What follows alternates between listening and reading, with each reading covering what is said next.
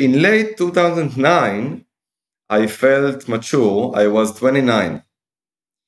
And I saved like some capital, started from nothing. I saved like, it's embarrassing to say, but I saved like 20,000 USD.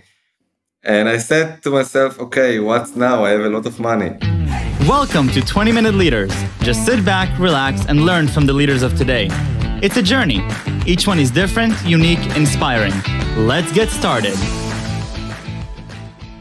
This episode is powered by J Ventures, a community-driven VC fund in Silicon Valley, in partnership with Leumi, sponsored by Homeward Ventures, Hippo Insurance, Upwest Labs, Synergy Global, Hillel at Stanford, Leap, Birthright Excel, Serona Partners, and in media partnership with CTech. Welcome to 20-Minute Leaders. Let's talk about personalized robots.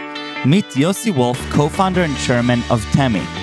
Yossi is the chairman and co-founder of Temi, the personal robot, with 15 years of experience in the field of robotics and unmanned vehicles.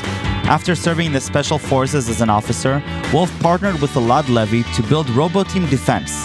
Today, hundreds of Roboteam's robots are in daily practice, saving lives around the globe. In 2016, Yossi left the defense company for his dream initiative, Temi, set to shake up the market of personal robotics. Temi is a premium-designed, video-oriented, autonomous personal robot platform for businesses and homes. Recently, Temi has been selected by Time magazine for Inventions of the Year 2019. Yossi Wolf, thank you for joining me on 20-Minute Leaders. How are you? Thank you, Mike. This is a pleasure. I'm fine. Thank you. Thank you very, very much for being here. Yossi, let's talk about consumer robotics. Let's find, what's happening in the industry today and both understand your own, journey within robotics. This is not the first company that you're building in this sector. But now, we're looking at a changing world. The way we interact with technology is emerging in various ways. And, you're looking at a way of, interacting with technology in the physical world, not just in the software world, which is incredibly exciting, and looking at robots as personal assistants. And so Yossi, tell me a little bit about yourself and your journey into robotics, and then we'll talk about this industry as a whole. Okay, pleasure. So I'm like 20 years in the business of robotics. I'm in the practical, revenue-based business of robotics, which is unique because you see many robots, on YouTube, but you don't see many robots in the real world. And I will explain why. Robotics is like probably the most advanced technology. It's a mix of everything. It's a Lego of the human limits in technologies. You have, optics, AI, control, cloud, safety, mechanics, hardware. You have it all. And human, is looking for robots from the day of the PC invention. So it's like, from one side, the imagination is there. You want to have a robot. Humanity wants a robot. And from the other side, you don't have robots. Especially, you don't have robots that interact with human. So you have some, vacuum cleaners. You have some industrial robots that are connected to the concrete floor, and they assemble cars. But you don't have robots like you envision to have robots. And I decided to meet this, holy grail of the challenges, the Everest of the challenges. And you should be a bit crazy to do that. It sounds like it. All the big companies historically failed. Like Google acquired like 10 robotic companies in 2016 and failed. Amazon Robotics is not there yet. In warehousing, yes, but no human in the loop. Once you have a human in the loop, it's a whole different story. Not to mention the big boys. And just lately, Tesla is talking about robotics. Elon Musk revealed, the service robot that is going to come. So I think that what is so unique about robotics is that human being, they want it. And just in the last 2 years, probably, you have the enablers. The enablers are there, I think that speaks to my question. Okay, so why didn't it work? Why didn't the 10 companies at Google buy? Why didn't they succeed? We're only talking about 5 years ago, 2016. What's happening in the market? I think that, this is exponential, developments of technology. Robotics is not a robot. A robot definition is very fluid. It's philosophical question. Your wash machine, and your frigidaire is also kind of a robot. So it doesn't matter the definition. What matters is that the technology is super advanced. Super advanced. And what happened in the last 2 years is that the AI is coming big time. The cloud technologies, are there. And today you can put, endless amount of algorithms, literally endless, on the cloud. And you can have a robot device, which is more like an IoT device, which is more like just, the end unit. And then you can get, very high performances. For example, you can talk with a robot. A robot can navigate, based on its cloud algorithms, meaning the price is getting much lower and the software, got much higher. The communication infrastructures became much better, with 4G and 5G and high-speed Wi-Fi, which enabling, the robot to work in real-time world. And you, as a human, you used to work in a real-time world. You have your own natural speed and you have your own, things. So I think that these are the enablers for robotics. Of course, it's thanks to the smartphone. So you have, the internet, you have smartphones, and next is probably movement, because we are moving creatures. So once you're adding the movement, you get a concert. You get a concert, and this is a huge challenge. Today, we do see thousands of robots that are coming in different sectors. Right. So Yossi, you're sitting there and you're saying, you know what? I'm going to do this. I'm going to create this consumer product that is going to allow humans to have movement with their technology. And we have all these enablers that we just talked about, and it's going to be great. What do you do then? How do you even start thinking about, okay, how is this going to look? How is it going to feel? How is it going to interact? How do I sell this to consumers, right? How do you go about thinking about all these things? First of all, I think it's pretty natural. It's more like, from, I would say, from life science than exact science. But I give you, a short story of the process. So, been in the Israeli Air Force Special Forces for 6 years. I've been a company commander. Then I studied physics and philosophy in Tel Aviv University, which always I was interested about, what is going on in this world, just like to wonder.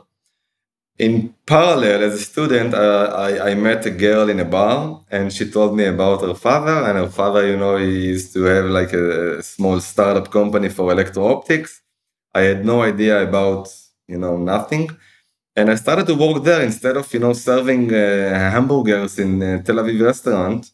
I started to work there as a very low, level student. And very quickly, I just fall in love in development, in R&D. Wow. R&D for a guy like me, it's like a playground. You can do, so many things. The challenges are there. It makes the quality of connections with your colleagues very strong, because once the challenge is big, then you see, the right, personnel and the right team that you can achieve these challenges, and you cannot do it with anyone. And it makes your time in life just, amazing and exciting. So I literally fell in love in development.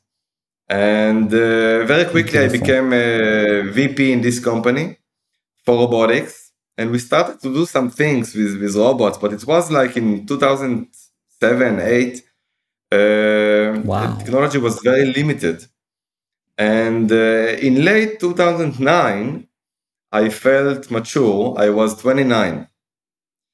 And I saved like some capital, started from nothing. I saved like, it's embarrassing to say, but I saved like 20,000 USD.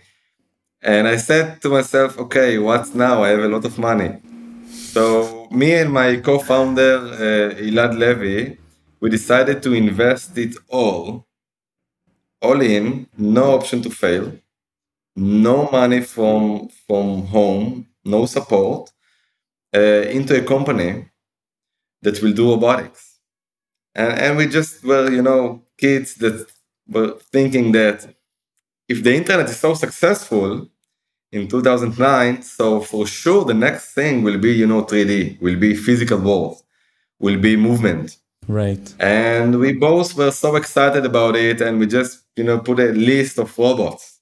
Robots for agriculture, robots for defense, robots for elderly people, robots for education, and we did it. I quit a job with a very high salary of a VP, and I put all of my money into a small company named Roboteam. Now today, Roboteam is probably the number one, not temi, Roboteam. It's my first company. Probably the number one company in the world for life-saving robots. We generated more than $100 million US in sales. We provided thousands of systems that are saving lives today all around the world. Like we are the robotic company of Israel. We are one of the providers, prime contractors of the US Pentagon. Like two guys from nothing. We literally were sitting at my partner's grandmother apartment to save the rent. We became a prime provider to the US Pentagon. And that was my high school. So my high school was working with the US Pentagon, literally. And the mix, the classic mix of special forces and curiosity and energy endless. We became kind of experts for robotics that can fight the Hamas in Gaza, that can go into the tunnels, that can go over the borders, that can carry weight to our friends. And we live in a tough neighborhood. So every time and then that was a big operation, Lebanon and all this shit that I don't like it at all. But that was our way to help. And it was perfect because it was not only a way to help, it was only a way to make money. It was also a way to have responsibility over more than 100 employees. It was many things. And for me, it was just perfect. Unbelievable. While doing that with Roboteam, after 6 years of being the CEO and VP R&D, and again, I'm a very curious guy, so I was excited working and learning how the big industries are working, Elbit and this and Rafael and Lockheed Martin and everything. And I was spending many hours at the Pentagon for a guy with a very Israeli English, and culture. I became like a expert for robotics in the defense. So then I decided that it was enough for me after 6 years, and I'm still a main shareholder over there and a founder and a director, but I had a vision that I would like to have a bigger impact. Like the impact, when you work with governments, you work with usually a single organization, in each country. I wanted to work with everyone. And one day I went to visit my dear grandmother at the time, may she rest in peace, and I felt very connected to her, always. And she was, spoiling me, and she was serving tea and cookies and food, and she was 85 years old. And suddenly she was 100% fine cognitive-wise, but she was shaking, And it was, hurtful to see. And I went down to the store and I bought a walking device, And she said, "No way, this is a product for old people. I hate it. Take it away." So I said, okay. Would you like to have a robot? She said, "Yes, that's cool." And that's where my market research ended, literally. And I decided to devote my life into this project. I knew that Wow. this is the almost impossible project because so many companies tried to do that before and failed. And, jumping on, I succeeded to raise close to 100 million US dollars into this, vision of helping to elderly people with a robot device. Today, the name is Temi. Temi robot today became more than that. It became more like the iPhone of robotics. It became like a platform that you can use and customize to different use cases in many sectors. The number one use is for elderly people assistant and for remote care, but there are many more. And along the process, working with my grandmother, we decided to make it cool. We decided to make it, if I want it, it's okay. If I don't want it, no. So that's why the Temi design is superb and it's black and it's, state of the art. It's the best of the best in software. And that's what happened. Fortunately, at the time, I met Mr. John Woo, who was the first investor in Alibaba and the co-founder of Alibaba and the CTO in the first 10 years. And he came to Israel and I met him for 5 minutes. And I told him the same story that I'm telling to you. And he said, Yossi, let's do that. Let's take your know-how from the defense and let's establish, a commercial company, Roboteam, and I will open for you Asia. And he invested within 2 weeks. I heard they're big USD. into robots, Asia. Yeah. Wow. And for me, again, as a curious, child, China was closed. When you work in the defense, there is no China. China is like Iran for the Americans. Yep. But for me, it was so exciting. Suddenly, all of Asia was open for me. And they are much more excited from hardware in general. But from my robots ideas, the acceptance was very high. I fall in love in the culture and the speed and the energy. And I started to visit the big factories.